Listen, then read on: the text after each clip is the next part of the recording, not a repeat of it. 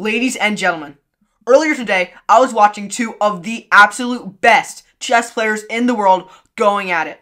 Those are Magnus Carlsen and Hikaru Nakamura. They were playing a competition, and in this competition, they played one of the most magical and one of the best openings of all time against each other.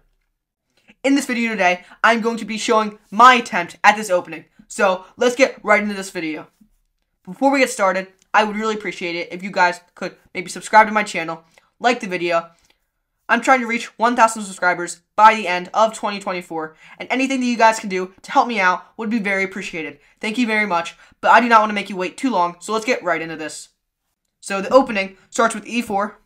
The opponent plays e5. This opening is King e2. It's the bomb cloud. Let's go. Hikaru Nakamura and Magnus Carlsen taught me that even in the face of adversity, you can still overcome and destroy your opponents. So in this challenge today, I'm going to be trying to beat my opponent not once, but twice, using this very interesting opening. So let's see how the game went. The opponent plays knight at f6, trying to develop a piece, maybe also to attack that pawn. I move my knight up to develop and also to protect this pawn at the same time, which is the best move. The opponent develops another piece, being his bishop, to the c5 square. Just get that dark square bishop activated. I moved my pawn up here because I was trying to play like something like a Vienna Gambit or something. Even though I played the bomb cloud, I don't really know. He takes, which is apparently a missed opportunity on his part. I'm not really sure why. I move my knight up now to block that pawn from pushing any further and also to just develop another piece. And now he moves his pawn up, and now my plan is to push forward with my pawn onto the bishop. The opponent moves up his knight. This is a big blunder, clearly, because it just hangs a full bishop. I'm not sure what the logic was in that move at all. Might have been one of the worst moves possible. He takes the pawn back, and so now what I do is I take his pawn back with my bishop, also developing another piece. But the best move here was actually trade queens, because now my opponent would lose the right to castle, and then I should have taken the pawn. But he takes my queen, and I move my rook over. This actually isn't really that bad for me because I didn't have the right to castle in the first place because of this bomb cloud opening, which is one of the big reasons why this opening is never used competitively, other than Magnus Carlsen and Hikaru Nakamura. He castles now, getting his king to safety. Right now, pretty much none of his pieces are properly developed, other than his knight, which is very centered, but also very easily able to be pushed out. I just take a free pawn with my bishop. I would just like to note right now that I am winning by 5.33 points, even after this travesty and this pathetic opening. This is the best chess content that you will find on all of YouTube. I can kind of almost guarantee that. So subscribe right now because you do not want to miss my next video. Let's continue this game. He moves up his knight, just developing another piece. I move my pawn up, trying to kick out his knight. It has to move back. And so now I attack it again with the other pawn. Now the knights are right next to each other, attacking my pawn. I just get my knight more centered in the board. This isn't a great move, but it's just a way to further develop my pieces, and I'm already winning, so as long as I don't make a huge blunder, I'm pretty much guaranteed to win this game. The opponent takes my pawn, trying to trade a bunch of pieces in the center, and I'm good with this because I'm already winning. I'm up a full knight right now, so anything that we can do to trade, simplify the position, is very nice for me. The opponent moves up his bishop, threatening my knight, so I have to move my king up, further developing my bomb cloud opening to protect my knight. The opponent moves over his rook to threaten my bishop, right in the center of the board. So I further activate my king, protecting my bishop, but also attacking his bishop. So my opponent, it seems like a pretty logical move, but what my opponent does is he moves up his pawn to protect the bishop.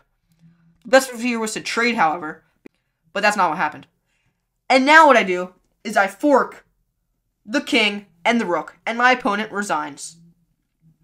Let's check out the next game right now, where, despite using this opening, trying to challenge myself even further, I still do everything I can to try and beat my opponent. Do I win? Do I fail? You'll just have to watch and find out. So now, we're in the second game, and you probably already know how this opening goes. Pawn e4, pawn e5, king e2. I'm not really sure what opening this is. Maybe it's a French defense, but I could be completely wrong about that. I move my knight up again to just develop a piece. He checks my king with his bishop, and so now I kick it out with a pawn. He moves back to a pretty nice square. Bishop has a large field on the board. And now I move my pawn up. I thrust it into the center to just open up the position a bit more. I don't like close positions that much, so that's why I did that. The opponent moves his knight up, which is a pretty good move because he develops a piece and also wins a tempo because I have to move my queen away because of his attack. I move my queen over to this square trying to pin the knight to the king, but apparently it's not too good of a move, but I think it's kind of reasonable. Now the opponent makes an inaccuracy by moving his pawn up. I think the vision here was to move this pawn up and then move the b pawn up to b5 to also attack my queen, but he doesn't even end up doing this. I move my pawn up to try and create a getaway square for my queen. But he doesn't even do the idea that I saw. He just moves his knight up to develop it. Here I try to develop my knight. I want to try and get it to the f4 square, and this is the only way I could really do it. But I guess this is an inaccuracy because Anna Rudolph always said that a knight on the rim is dim. We have a saying at chess that a knight on the rim is dim. I really need to follow that advice more. He develops another bishop, also giving him the opportunity to castle. So far, we both made some inaccuracies and some mistakes this game. I feel like that both of our moves have been, so far, kind of reasonable, but it is what it is. I move my pawn up, threatening his knight, and he takes back. Now my queen has a double attack by the rook and by the pawn. So now I take back the pawn with the queen, trying to trade equal material, and also still keep a pin on that knight. But now that pin is gone because he castled out of the way. And I take another pawn with my queen. I probably should be taking more time here to actually develop my pieces, like the two bishops that are still in the back rank, and getting my king out of the way to more safety, instead of trying to win just some measly pawns. Because now he can just move his knight very easily into my position, because none of my pieces are centralized and able to attack it. Back, trying to protect my pawn on c2, that way he doesn't move, take my pawn, and also attack my rook. Again, he makes a mistake because the knight on the rim is dim. Now I finally start to develop my two bishops by moving my bishop up to e3 and threatening that knight. He protects the knight with the pawn, and now I threaten his knight that is on the edge of the board with my pawn, and he just moves back to its original square. This whole sequence with the knight was a complete waste of time. I trade his knight for my bishop in the center of the board, and now my knight is under attack. So I move to another square. This knight is now protected by the queen and by the bishop, and maybe I can move forward to a square like c7 in the future and create an attack on both his rook on a8 and his bishop on e6. He now moves his rook over to threaten my queen and also the knight behind it. What I was trying to do here is I was trying to bait him into taking the knight with his rook, and maybe he wouldn't see that my bishop on f1 was protecting it because it's all the way on the other side of the board. But this didn't end up happening. He just moved his pawn forward, which is a much better move.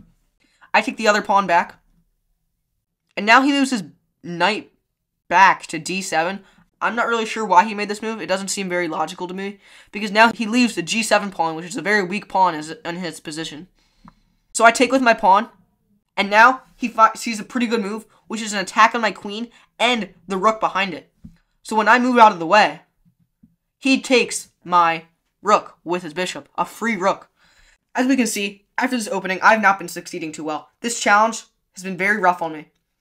But I see one final opportunity that I have to win this game. If I'm going to win, I have to checkmate him, and I have to checkmate him fast, because he has a very large advantage on me. So I move my knight up, and this knight has two different tactics on it. I have a large attack on his bishop on e6 with my queen, my knight, and my pawn. As well as, if he doesn't make a productive move, like this move right here, I have a very powerful move, the best move in this position, a checkmate in one move. My opponent hung checkmate in one move. Hikaru Nakamura was right about something. It's not about who makes the most blunders or the biggest blunders. It's about who makes the last blunder. This game is a perfect example of that. So, I hope you guys enjoyed this video. Subscribe, like I said at the beginning. I want to reach 1,000 subscribers. If you guys could help me achieve that goal, I would be so excited. It would just mean the world for me. So, I hope you enjoyed. See ya.